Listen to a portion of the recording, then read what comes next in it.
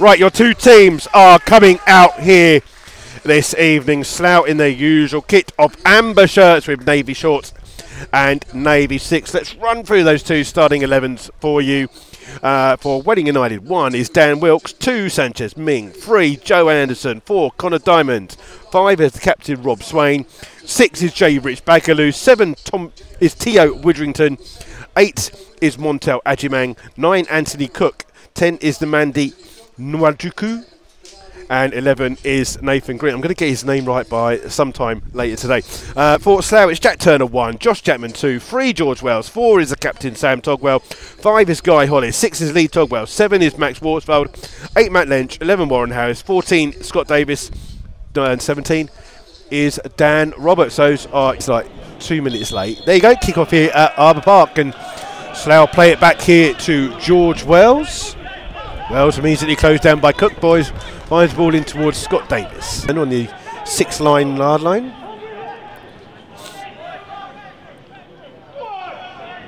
And Turner under pressure. Plays it out. Oh! Almost hits our camera. That, to be honest, I've got to say, that is the only highlight of the game so far.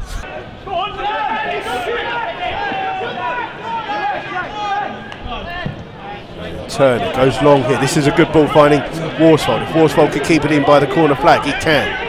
Up here against Sanchez Ming, crosses first time. Looking at the back post, headed away by Bagaloo. Good header. And Cook goes towards his own goal. Swain now there to hammer it clear and hammers it straight out of play. Oh, Underwood with the touch. What a touch by John Underwood. Shame he's not on the pitch. Ball comes back here to George Wells. First time ball over for him. Trying to chip it in on the far hand side towards Sean Fraser. Fraser across the goal. In fact, it was Warren Harris. As if it was going to be Sean Fraser. Warren Harris it was with the shot across goal. Wallace with this long throw into the box. Heads to the back post, it's blocked. Comes through to Worsfold, it's shot. And it didn't take a touch. Worsfold's shot goes well wide of the goal. It will be a throw to Welling on the far hand side, 25 yards away from goal. And the throw does come in long, headed away by Guy Hollis to the edge of the area to Nwachuku, who's just under a bit of pressure. Gets a shot away, but well wide of the goal. I would love to say we're getting closer, but we're most probably not. The game is poor. Sam Togwell finds George Wells. Wells cuts inside, plays it right-footed down the line.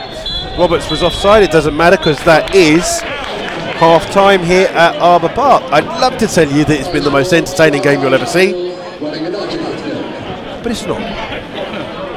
Ball's been played forwards here. It's been picked up here by Worsfold, 25 yards away from goal. Gives it to Roberts inside the box. Oh, it's a save from the goalkeeper.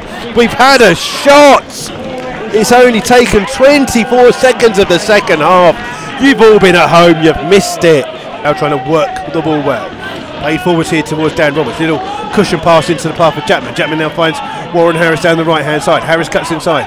Gives it back out here towards Chapman. Creates a shot. Oh, and he hits his shot. It's a shot wide of the goal, but I think it was more, it got into a position, wasn't sure whether to shoot or to cross. Togwell down the line, trying to find Wells. It's come off a Ming for a Slough Town throw.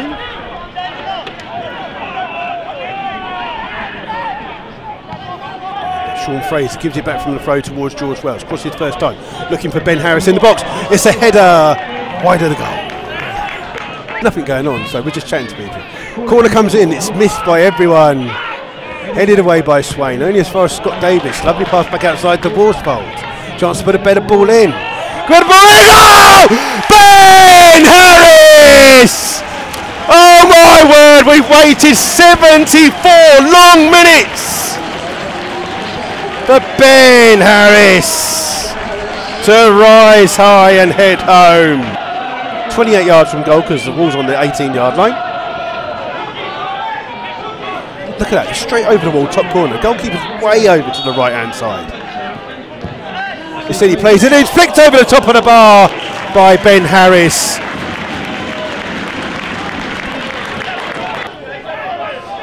It's Anderson that takes the throw.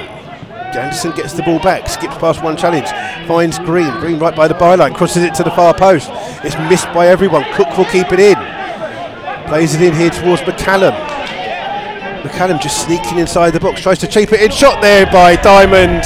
It's the first shot that Welling. If Welling fans behind the goal, to all credit, have just cheered their first shot on target that was a daisy cutter through to the goalkeeper. He's out on the far hand side to McCallum. You can see him, he's wearing gloves. Skips down the sideline, keeps the ball in. Up against Sean Fraser. Still has the ball, gets the ball in, it's a good cross in. Oh, Turner with the save, it's hooked away. How did that not go in? Ball comes out towards Anderson. Little back heel, Ben Harris comes out towards Cook. Cook trying to turn and get it in. Oh, he gives it to Scott Davis, who clears.